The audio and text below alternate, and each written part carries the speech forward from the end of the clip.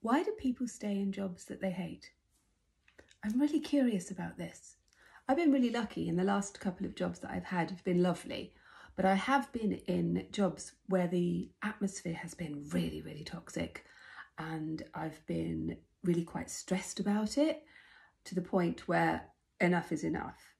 And I managed to find a way to just leave. But so many people stay, and they stay for years and years, and they become more and more miserable. And I am really, really interested in understanding why, because what I want to do is to help people to be able to move on. So if you're stuck in a job that you really hate, let me know the reasons why, and then I can start looking at all of those and then putting together a bit of a plan that I can then share with you, and then we can all work it through together. See you soon.